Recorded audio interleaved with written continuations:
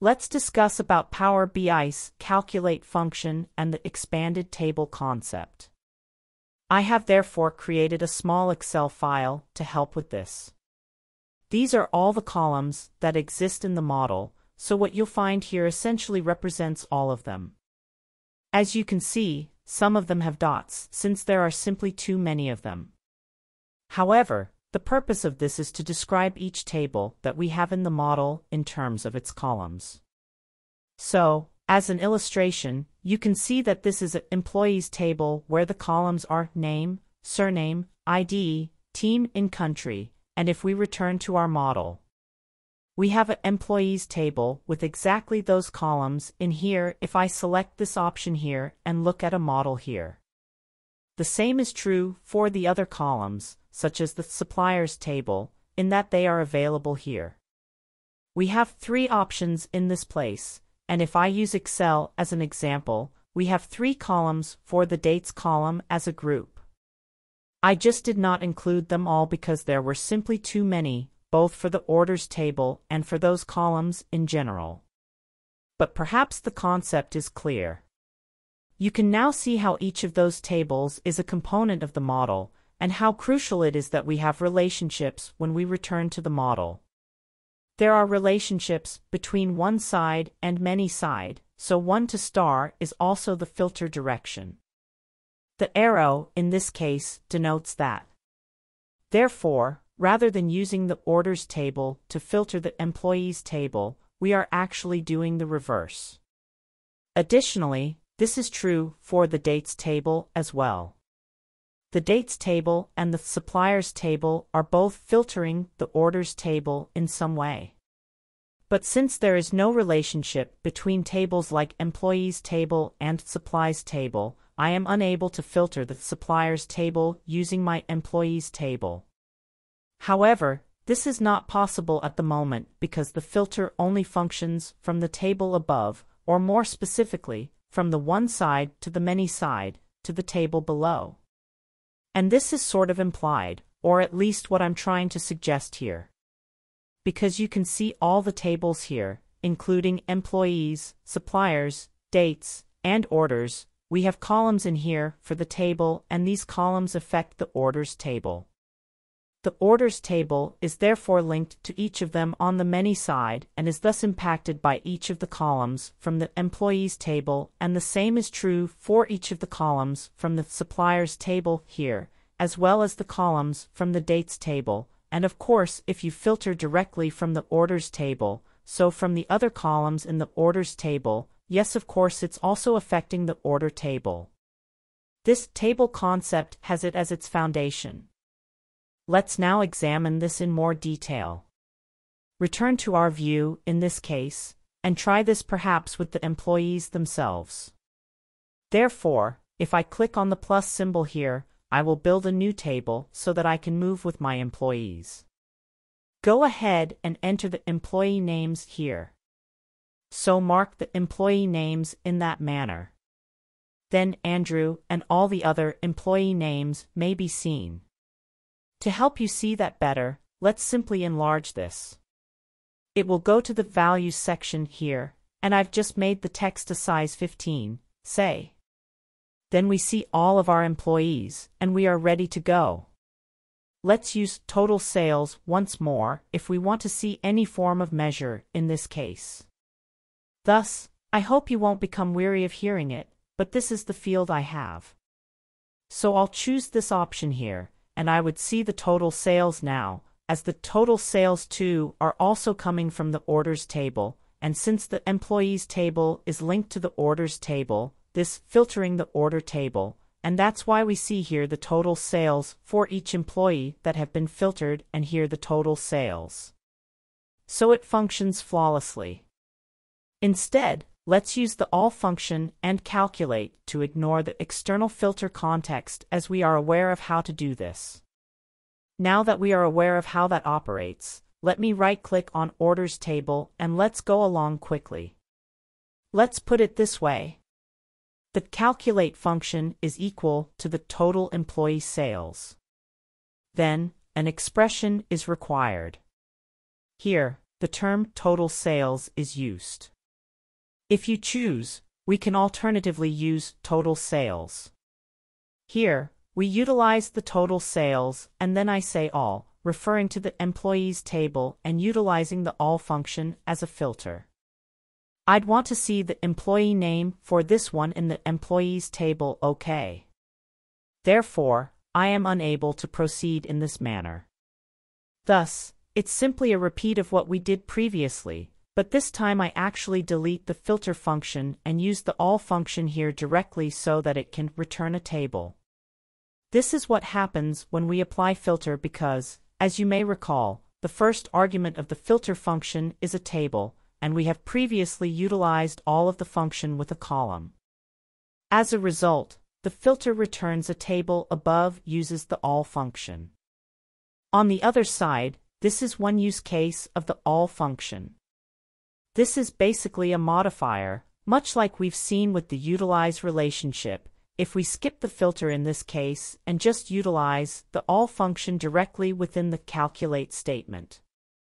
As a result, even if it assists with or returns a table in this case, it is actually operating as a modifier this time. You can refer to it in this fashion, and it functions exactly the same way. In other words, we wish to evaluate an expression, and in this case, using the all function, the modified context simply uses all of the employee names. Then we can close this parenthesis here and press enter.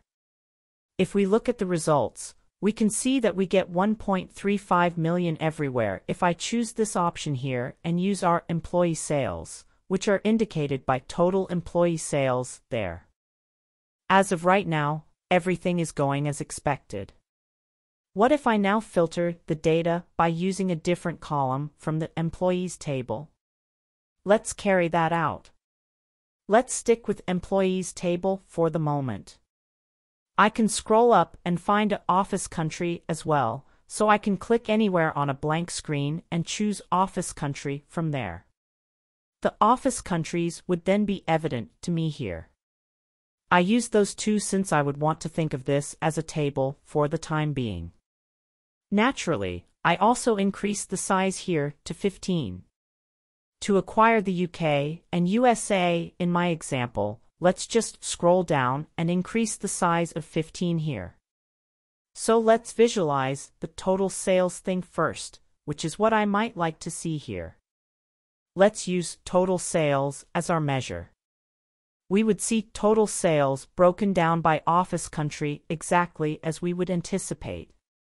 What do you think will happen if we use the same measure that we calculated here, the total employees in this table? The total employees were employed. Now let's look at the measure that was taken to remove the filter context right from the employee name in this case.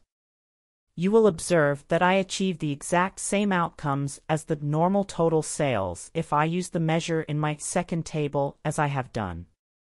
If we return to our previous example, this is due to the all function being used in the calculate command. We essentially removed the filter from this specific column in the employees table for our all employee sales, but since there are other columns in the employees table, for instance the office country, the filter for office country has not yet been removed. This indicates that the orders table is still filtering based on the office country in this instance. Going back to the here, we can see that this is the reason why there is a split for the two different measures in this area, just as there is with the total sales. Therefore, the all employees name is essentially ignored because it isn't present in this context. Only office country is filtered by us, and this filter is still in effect. Of course, we could use all employees and then employee for the office country if we wanted to omit it. In this case, the office country column might be used. You might also use the complete table as a reference. That indicates that if you return to my Excel, if I wish to delete all filters from the employees table, it might have an impact on the orders table one last time. I only need to say complete table now. Therefore, if I use all employees instead of all employees, I may omit this specific column and just say complete table in that manner. And if I do this, you'll notice that I also see the number down there, in addition to the 1.35 million up there. We'll observe that the same number now appears here if I press Enter. And the reason for this is that we have now removed all filters from the employees table that could have an impact on the total sales in this place, regardless of whether it's office country down there or just the name here. What if we now use a filter of some sort, an external filter from another table here? So, for instance, if I go to my dates table in here and reduce this for the time being, I might use the year. In that case, my year column would show the year as an example. I choose this option, but I only want to use it as a slicer. I don't want to use it as a sum. I therefore choose the slicer here, and as you can see, I have my years now. Of course, you may change the slicer if you wish. For example, you can have it as a list if you choose. Let me just double check it and possibly make it a bit larger. For the time being, let's assume 15 for the text size here. Thus, our years and a blank are included in this sentence. However, for the time being, let's overlook the blank. The thought is to filter my data, in this case, depending on the dates now. So, let's say I'm looking at 2020. We can see that the total employee sales are impacted if I choose this option at this time. And the reason for this last time I promised is because if I go back to my Excel file here, now that we removed in our measure or the filters, which might come from employees table, it does not affect the other tables like this one here as well as this one. Therefore, if we use this date in this case, the year, to filter our orders table, then it doesn't matter if there is no filter applied to employees because the orders will still be filtered. The year column from the dates table is still being filtered by in the orders table in this situation. In other words, even if we'll come back here, we removed all the filters from a specific table based on the expanded table concept. I attempted to describe it with an Excel file. Additional filters from other tables that are linked in the model may still be used, and the filtered data will still be returned. So, as we wrap up this final video, we want to leave you with a message: keep spreading positivity, chasing your dreams, and embracing the beauty of life. Together, we can make the world a better place. See you in another video. Love and peace.